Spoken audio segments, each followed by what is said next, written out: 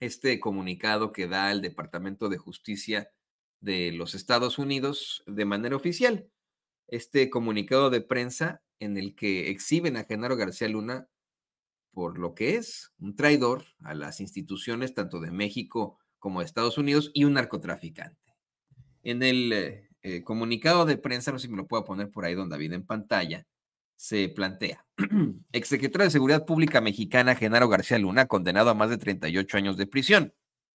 Para divulgación inmediata, dice: el exfuncionario de mayor rango de las Fuerzas de Seguridad de México recibió millones de dólares en sobornos por parte del cártel de Sinaloa y permitió el transporte de más de 1 millón de kilogramos de cocaína a los Estados Unidos.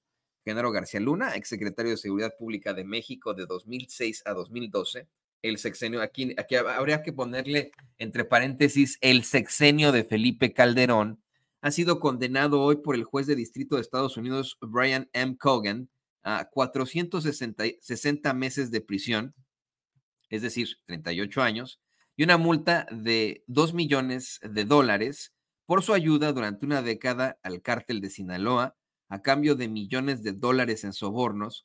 Tras un juicio de 4 semanas en febrero de 2023, García Luna fue declarado por un jurado culpable de participar en una organización criminal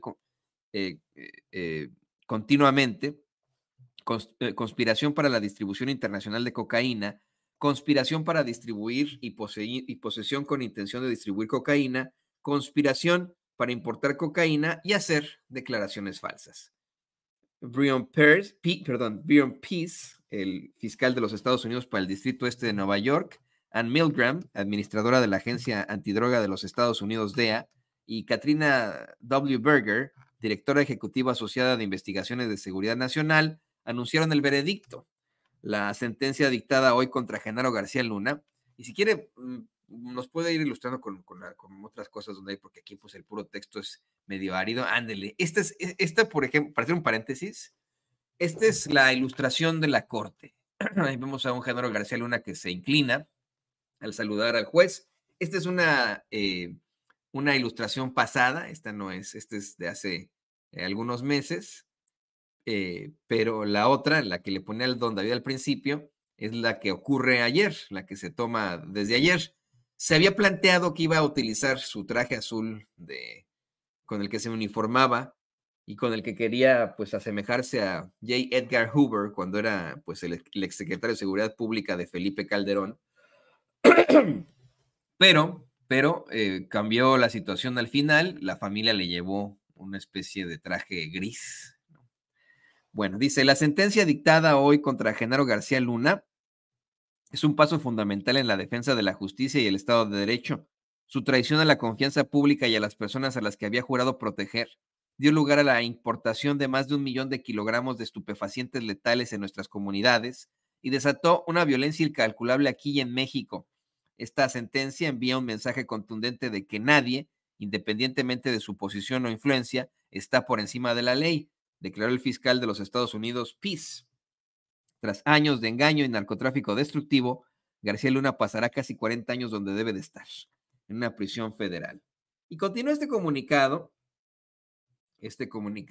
en el que pues el gobierno de los Estados Unidos lo señala por lo que es un traidor a las instituciones de ambos países, pero sobre todo un narcotraficante.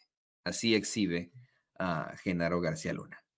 Ahora bien, se le sentencia a 38 años de prisión, lo cual para muchos resultó desalentador.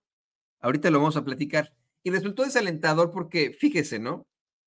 Tenemos al Departamento de Justicia haciendo declaraciones muy fuertes. Tenemos al fiscal asegurando que, pues, esto envía un mensaje claro a los líderes corruptos, que este sujeto traicionó la confianza pública y las personas a las que había jurado proteger, que había envenenado a las comunidades con más de 1 millón de kilogramos de estupefacientes letales, ¿no? Desató la violencia. Y uno se pregunta, bueno, entonces, si como Toño ayer nos dijo, se configuraba definitivamente la cadena perpetua, el juez Brian Cogan lo sentenció solamente a 38 años de prisión. Mire, efectivamente el juez Brian Cogan estaba obligado, de acuerdo a derecho, de acuerdo al derecho procesal de los Estados Unidos, debido a que se configuraban estos muy importantes y muy, pues, ¿cómo decirlo? Graves delitos, estaba obligado a sentenciarlo a prisión de por vida, a cadena perpetua. Sin embargo, esto simple y sencillamente vislumbra que el gobierno de los Estados Unidos está abriendo la puerta para un acuerdo, para que este sujeto, el narcotraficante Genaro García Luna, coopere con las autoridades. Y le voy a decir por qué. Tenemos a un juez Brian Cogan haciendo declaraciones extremadamente fuertes durante la conclusión de este juicio, durante la sentencia. Llega incluso a comparar a Genaro García Luna con Joaquín Guzmán y a llamarle hipócrita, a llamarle mentiroso en el juicio, señoras y señores. Desde ayer, nuestro compañero y nuestro colega periodista Ramón Flores nos informaba cómo es que le dio una verdadera zarandeada. Pues que mucha gente dice, bueno, no se explica esto de los 38 años, ¿por qué no más 38 y no la cadena perpetua? Antes de que le demos el análisis que hemos realizado aquí en Sin Censura, déjeme le comparto lo que publica Mónica Cruz para la revista electrónica Político MX, porque aquí se cotejan algunas de las declaraciones que hizo el juez Brian Cogan. Escuche. Dice Mónica Cruz en Político MX, el secretario de Seguridad en el sexenio de Felipe Calderón, Genaro García Luna, fue sentenciado el miércoles a 38 años de prisión en Estados Unidos. Antes de emitir su pena, el juez Brian Cogan le dedicó un duro mensaje. Usted tiene una doble vida. Usted vestirá muy elegante. Usted podría decir que respeta la ley, y seguro lo cree, pero su conducta es la misma que la del Chapo, dijo de acuerdo con el periodista Arturo Ángel. Durante 15 minutos, el juez Cogan regañó al exfuncionario de Calderón por no tener una conducta diferente a la del líder del cártel de Sinaloa, ahora preso también en los Estados Unidos. Hay personas que pueden vestir muy bien, tener muy buenos modales, pero eso no implica que al mismo tiempo sean capaces de hacer cosas horribles. Usted dice aquí que tiene más de 30 premios. Algunos dicen que fue policía del año, pero señor, esto no hace más que confirmar que esa es solo una de sus dos vidas. Es su cortina de humo. Es lo que aprovechó para facilitar todos los crímenes, todos los otros crímenes horribles. Usted dice que respeta la ley. Estoy seguro que si le pongo el polígrafo enfrente de usted, lo va a pasar, porque usted mismo se ha creído su historia, pero es una de sus dos caras. La otra, la responsable de los delitos, sí existe. Dijo, según reportan ahí en Político MX, el juez, según información del periodista. Además del acuerdo de acuerdo con el periodista Ángel Hernández, el juez reconoció al exfuncionario mexicano por su buena conducta al dar clases en el Centro Metropolitano de Detenciones de Brooklyn. Quiero otorgar algo de luz al final del túnel, expresó momentos antes de dictar la sentencia a García Luna por su participación en una empresa criminal. Y bueno, a ver, ¿qué significa esta última declaración del juez Brian Cogan, en la opinión de su servidor? Quiero otorgar algo de luz al final del túnel. Después de haberlo comparado con el Chapo Guzmán, después de haberle dicho que la mona, aunque se vista de seda, mona se queda, después de haberle dicho que es un criminal, que es una de sus dos caras, que cometió crímenes horribles, ¿qué significa esto de la luz al final del túnel? ¿Por qué después de que se configuran estos graves delitos de los que, a los que se le, pues vamos, se le demostró habría cometido ya hace meses a Genaro García Luna, estos delitos le voy a decir para que no quede duda de esto, déjame ver si me abre por ahí. A ver, vamos a ver qué tengo aquí. Todas mis anotaciones, no le quiero yo quedar mal a usted, quiero que tenga específicamente los delitos que cometió este sinvergüenza, amigo de Felipe Calderón, y que ahora pues resulta que el Borolas no lo reconoce, ¿no? Déjeme ver, aquí está. Conspiración internacional con un cártel para el trasiego de drogas, conspiración para la distribución y posesión de drogas, participación en una organización criminal y conspiración para importar drogas. La otra era un delito menor, que es falsedad de declaraciones para obtener la nacionalidad estadounidense, pero bueno.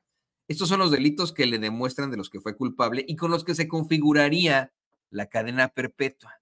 ¿Por qué tenemos un juez Brian Cogan regañando y exhibiendo a un Genaro García Luna como un verdadero corrupto, un criminal, un narcotraficante, un traidor a las instituciones, un pseudopolicía, un hombre con una doble vida, y luego nada más dándole 38 años de prisión y no la cadena perpetua?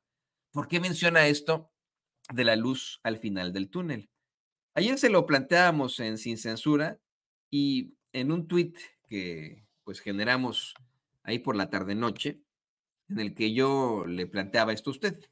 Le pido por favor que me diga qué opina. Sí, puede resultar desalentador para muchos que hayan sentenciado solamente a 38 años de prisión al narcotraficante Genaro García Luna, pero analizando la situación, parecería que el gobierno de los Estados Unidos está abriendo la puerta para que el exsecretario de Seguridad Pública de Felipe Calderón coopere con las autoridades. De acuerdo con el sistema de justicia federal criminal de este país, de los Estados Unidos, los reclusos federales que demuestren buena conducta pueden obtener hasta 54 días de libertad por cada año de sentencia.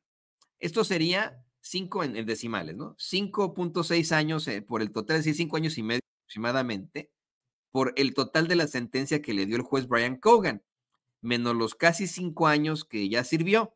Estaríamos hablando de mínimo 27 27 años y medio más o menos, por lo que siendo un hombre de 56 años, estaría siendo liberado a los 83 años aproximadamente. Es decir, que podría salir mínimo, si se le demuestra la buena conducta y todo esto, en el año 2051. Insisto, si se cumplen todos estos factores. Y bueno, ¿podría salir antes? Sí, siempre y cuando coopere con las autoridades de los Estados Unidos. Siempre y cuando, pues, hable de su amigo Felipe Calderón. Un Felipe Calderón que, híjole, no, señoras y señores de locos, se puso a negarlo todo una vez más calderónicamente. Y de la forma más cínica y cobarde, salió incluso a dar consejos a la doctora Claudia Sheinbaum sobre seguridad. No, está cabrón, ¿eh? Ahorita vamos a platicar. Pero antes de que vayamos a eso, le quiero presentar imágenes históricas de el desenlace de este juicio. Déjenme ver si ya vamos a cortar con esto, déjenme ver, porque me están diciendo por ahí que ya llegó el buen Manuel Ibarra, periodista independiente, maestro en comunicación. Eh, Déjenme ver si tenemos por ahí alguna otra cosa pendiente en cuanto al tema en lo general de Genaro García Luna. Yo creo que es simple y sencillamente eso, decirle a usted que pues, no se lo toma mal, no se desilusione de que nomás fueron 38 añitos, no pasa nada. O sea, si se configura esto de la buena conducta, pues estaría saliendo hasta los 83 años. Imagínese que le quiten 27 años de vida a usted, que lo metan ahí a una cajita, no vuelva a ver usted la luz hasta dentro de 27 años, además de los 5 que ya sirvió. O sea, en estricto sentido, pues habría estado este señor 32 años en prisión, ¿no? Eso es en México, una sentencia por homicidio, ¿eh? O sea, imagínense, lo más que se le puede sentenciar a alguien en México, pues, ¿no? Entonces, pues no se lo tome tan a mal y le digo yo a usted, a lo mejor y coopera con las autoridades, a lo mejor no, porque hay mucho en juego y hay mucha gente a la que podría embarrar, a lo mejor coopera y pues estaremos hablando de este mismo tema, pero con el comandante Borolas. Ahora bien,